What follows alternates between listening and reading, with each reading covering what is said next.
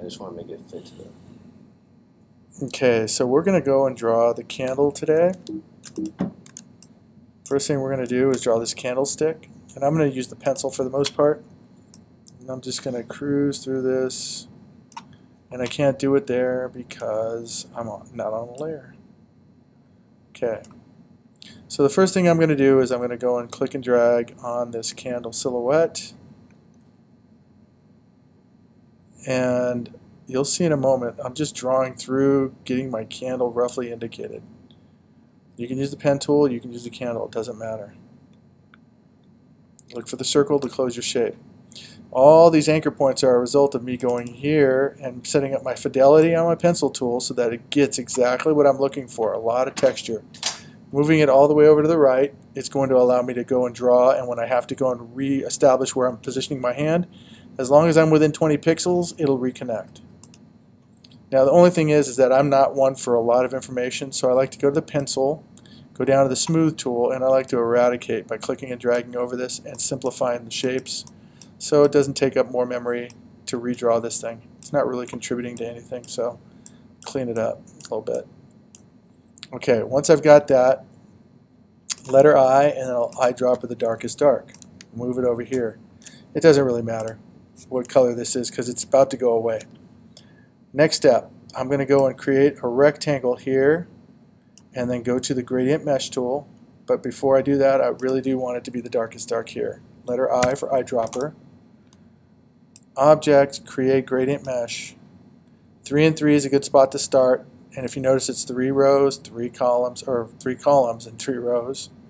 Flat and highlight of 100%. Meaning, if I click here, it's going to give me exactly the color I'm looking for. It's not going to go and give me a tint or a shade. Hit OK to this. Since I did this last, it's going to be in front of the wick, or the candlestick, I mean. So I need this to be in front to do the next step, which is to do a clipping mask. And a clipping mask is when you get, a clipping mask is going to be when you have a shape on top and you want to put something inside of the shape. It can be a photo inside of a star, it can be this gradient mesh inside of this gradient or this candlestick. So with my black selection tool, I marquee over all of them, and the quick key would be Control or Command 7, or if you don't know the quick key, you can go to Clipping Mask, under Object, and make it. Okay, so the golden color that was on top disappears because this is taken over. Now if I click inside, you can see I've got this mesh information, and these areas here are called fields. If I click in the middle of a field, all 4 anchor points are selected, and what that does is it's going to pour whatever color I choose over here into this box, and it's going to extend as far as the handles will take it from these 4 anchor points here, here, and here. Letter A, and you can click, you can see there's 3 anchor points on these, there'll be 4 anchor points on these. I'm going to change the color on this so we can see more readily what's going on. Green. Okay, so again, 4 handles. That means I can go and twist these, I can pull them, and what's good about this gradient mesh is that you can get gradients of color that are going to replicate something that would happen in nature. So this looks like, you know, maybe this is an old hot candle that somebody grabbed and squeezed it a little bit so you get imperfections in the gradient. Okay, more realistic. That's one thing. So what I'm going to do to go and fulfill the rest of this drawing is I'm going to get my pencil tool, quick key letter N, and I'm going to go and I'm going to draw these kind of shadowy shapes. Just quickly get these in here. And it's going to be all one big shape. And for the precision aspect, I'm going to go and convert to my pen tool, hover over the base, look for the slash mark, click and drag, or not even. I just click there, click over here, and then look for the circle to close the shape, and it's closed. Eyedropper, the shadow from the photo resource. Okay, move this into position over here. And I'm going to sample the darkest dark. Checking my colors, RGB mode. Click up here to convert it to CMYK mode for printing purposes. And I want it to be more brownish, so I'm going to grab this, and that'll be the color I go with. Gradient is right here. I'm going to grab this dark brown and drag the black straight off and get rid of it. I can't delete this right now. I'm going to need 2 of this brown, so I'm going to click and hold it, Alt or Option key, drag a copy, and then I can just grab the white and get rid of it. So there's no gradient when you've got the same color, right? But I want to get this, and I'm going to make this down to, say, 20, return. So now this, not this one, which one is 20? That was weird. Okay, so I'm going to click on that and knock it down to 20. And then I'm going to delete this one. I don't know where that came from. Okay, so if you can see, it's going from 100% color to the same color but transparent. And this is my gradient tool over here. And I can do something like this. Oops. Control Z or Command Z. Click on this, gradient tool.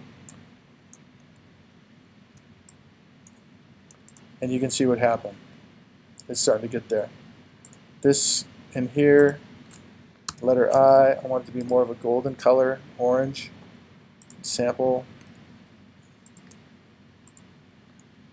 Okay, that's looking pretty good to me. The other thing I can do with this is I can go and knock down the edge with the use of an opacity modification, as well as effect, blur, and then go to the Gaussian blur. Check to make sure that your settings are right, because you want to be at 300, transparent, and you want anti-alias selected for this particular key. And I'm going to stay in RGB for this and hit OK. So it's set up now. Then I'm going to go and blur the edge. Same spot. Effect, blur, Gaussian blur, and preview this. And you can see that it feathers or softens the edge. And so at this point, I might want to get a little bit more opacity back. And you can see that it's a very subtle scenario here that's kind of echoing what's going on over here. So the next thing is, and the last thing I'm really going to cover that's new, is covering this gradient mesh tool. Because I want this color to abruptly stop right here, if you can notice.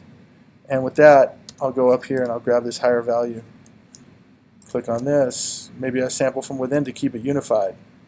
And then I can drag this up and position it where I want it to be.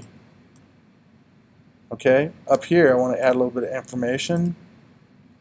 And if I click this and I drop this shadow on here, that is going to go all the way down here, and I don't want that to happen. So gradient mesh, click it here. This is going to work as sort of a dam. So I go and grab with the letter I, eyedropper tool, and notice that this rebuffs the advance of this color. But if I want, I can extend it with the handles. And twist these things to get them to behave the way you want them to behave. Okay? And then lastly, you're just going to do what I did down here with that other shape, and that is to go and just draw these pieces.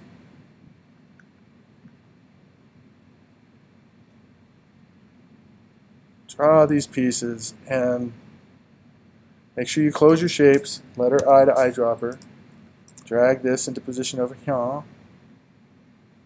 don't know why I think I'm so funny when I say that. And you do that. Not that, just this. I want to sample from within here. I'm going to hit the option and, ooh, look at what I did there. That's not good. Shift click. That's what I want.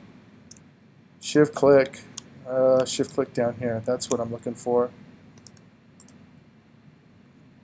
And so now I'm going to go and soften that again. Effect. So there's really only a couple of techniques we're using here. Just reiterating over and over again the same thing. Soften that up. A little transparency over here. See how that works for us. Kinda. Could be better. So what you do maybe perhaps is you don't want that. You want this solid color. I don't want RGB. I want CMYK. So maybe sample directly from this. Maybe just dark shadow here. And then do the same thing. Transparency, Gaussian blur, etc. Okay. I don't want to add effects on top of effects. Last thing, window, appearance. gives me, if I've got something selected, this is the ingredients list for that. I look at this, I look down here and realize there's an opacity, there's a fill color that's specific, and the Gaussian blur is here. So I'm going to double click here so I can find out what the measure is. It tells me 5.5. Blur that more, hit OK, and see what happens. So that softened that up, a little opacity changing here, and that should be just what I'm looking for. Pretty close. And again, don't forget, you can go and reconfigure the shape if you want to with your pencil tool. You just look at this and say, this is a little bit less bulbous down here. As long as you start on the contour and end on the contour, it'll reconfigure for you.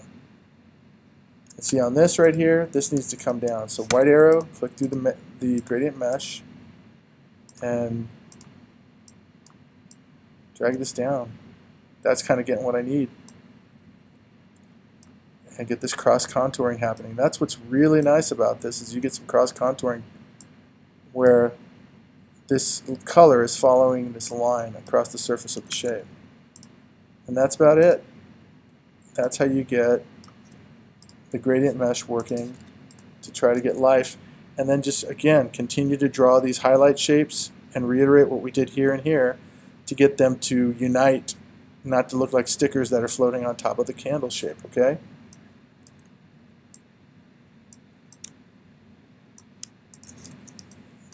The next video I'm going to do will be to do the wick.